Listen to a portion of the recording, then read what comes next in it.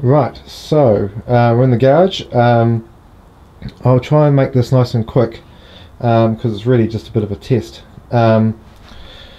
What I've got is two 24 volt sets of batteries connected together to get 48 volts. It's just over. I've actually had to grab another 12 volt car battery and connect that in because the second lot, or the second battery on here is dead. So that's just kind of also feeding off a car battery which is just out of frame. So each of these is 12 volts, but they're in 24 volt packs. They've come out of a UPS, so they're connected together through here. That goes into the watt meter, which pretty much goes into a little bit longer, or a cable, an 8 gauge cable that's way too long, but I don't really want to cut it yet because I want to put it up on the wall and get things sorted before cutting things. So yeah, cable length is a bit over the top, but that's okay. What I've got is I've got it plugged in and turned on. It's plugged directly into that watt meter that's which is here. Currently it's showing 6 watts. It's currently idle, doing nothing. The battery is plugged in. Battery voltage is 50.1 volts. It's showing that it's using, let's say, is minus 34 watts, so I'm not really too sure about that. I've got the CT clamp over here, which pretty much just goes through a long cable, or longish cable, to the top of the inverter here. It screws into the top. And I've just got that round a light bulb. This is a 60 watt light bulb, but you'll see that the CT clamp isn't measuring exactly correctly.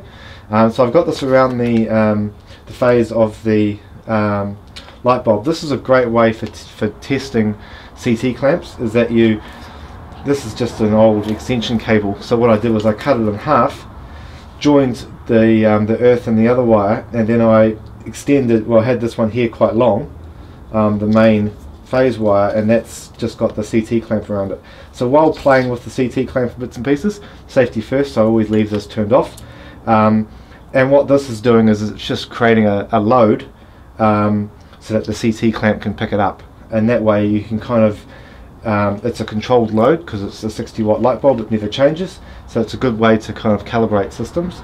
I used it while making a PV router, so a completely different project, but it's going to work perfectly since I'm out in the garage, and the main switchboard for the house that the CT clamp technically needs to go around is about 30 meters away, or about 25 to 30 meters away. So for right now, to just get this test going, now of course I could just turn off the limiter.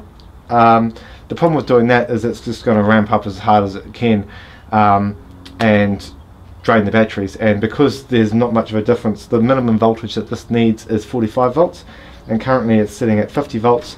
The watt meter over there is reading something a little bit different. The voltage is out on that. When I put a multimeter across it, it's different, so I find that the watt meter voltage is lower than the multimeter would read it. This is reading as 50.1, and this is reading it as 50.55. That's not much of a difference, which is good, but so this is cold.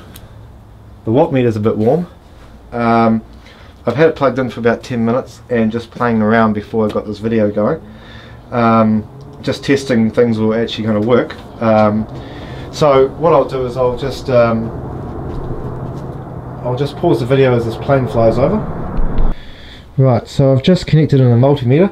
I'll just zoom in on the rest of the bits and pieces because we don't really need to see the batteries anymore. Let's just see if I can kind of get these three things kind of in focus for you.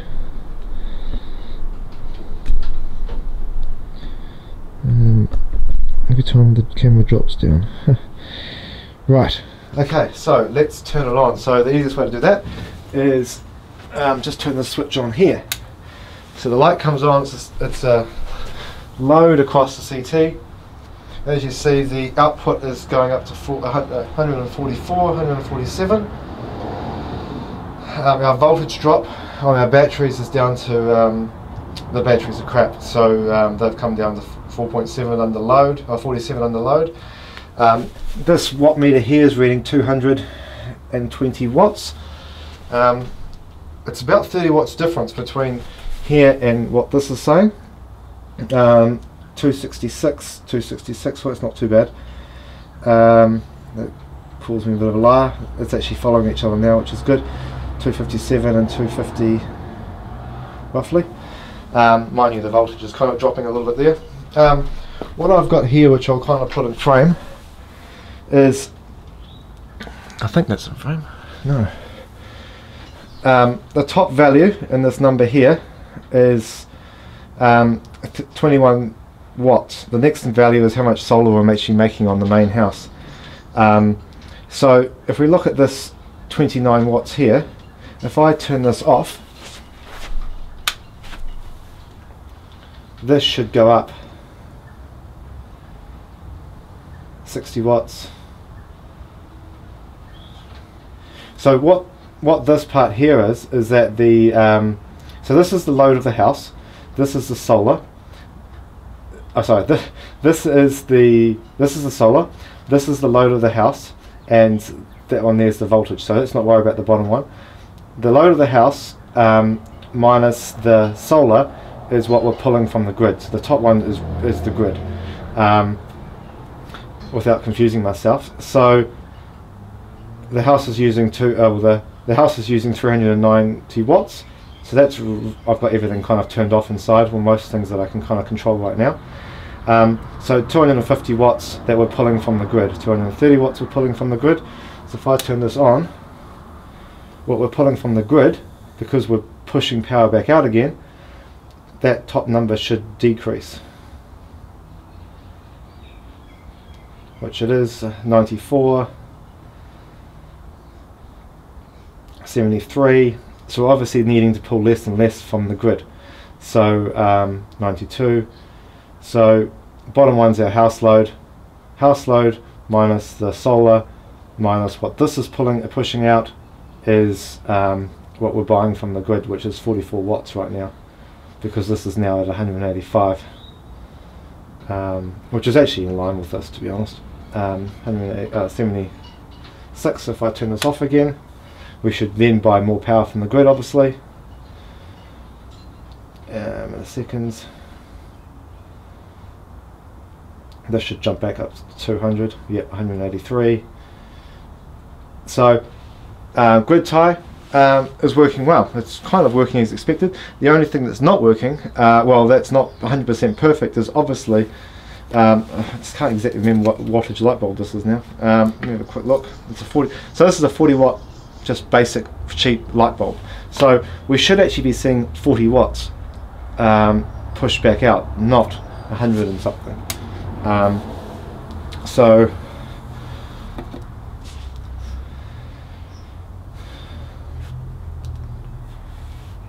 yeah, the CT clamp could do with some calibration, but all in all, it appears to be working. So if we just have a quick zoom, 53, I'll just do a quick bit of a close-up on this. Oh yeah, the camera's slowly going down.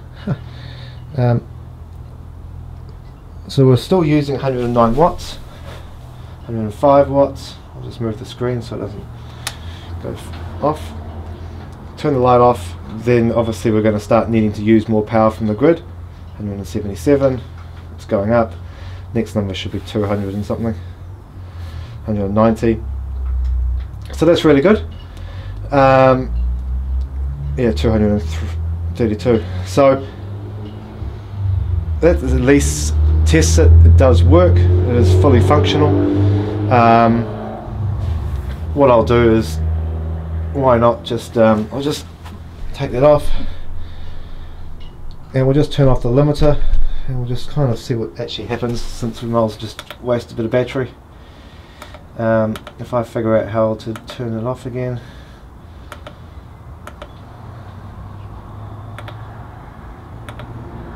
Right, off, save setting.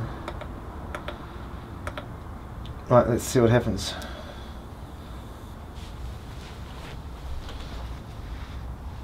It should go up to 300 or 400 watts, and then it should just kind of because the voltage has dropped down to 46 volts.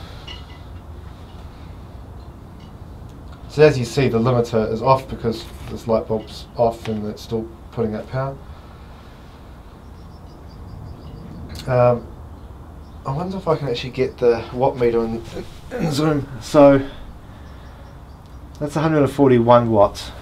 The watt meter is reading 155, 160.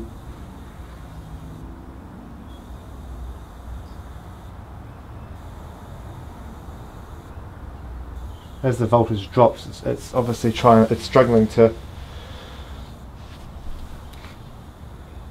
So this is saying 1.4 amps currently. 1.4 amps to get 50 watts.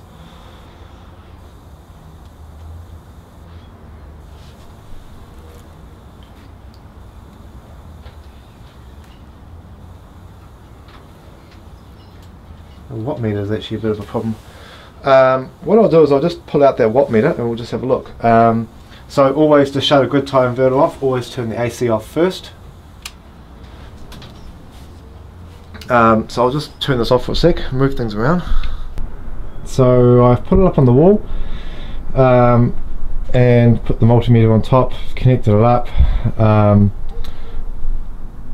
Currently, yeah, 249. The voltage on the batteries has dropped again back down to 46 volts. These batteries I've got here are absolute crap. These ones there. So what I'll do is I will continue kind of mounting things and setting things up, and we really need to get our proper batteries, 18650s up and going. But it is definitely working, and yeah, fairly happy with that. So what it's currently doing is I've just turned the limiter off. Oops, there we go, wasn't even focusing. I've turned the limiter off and its minimum voltage is 45 volts. So with it being 46 volts now, then it's pretty much at the very bottom of its limit. 45 volts is its cutoff. So it's turning 46 volts into 200 watts roughly.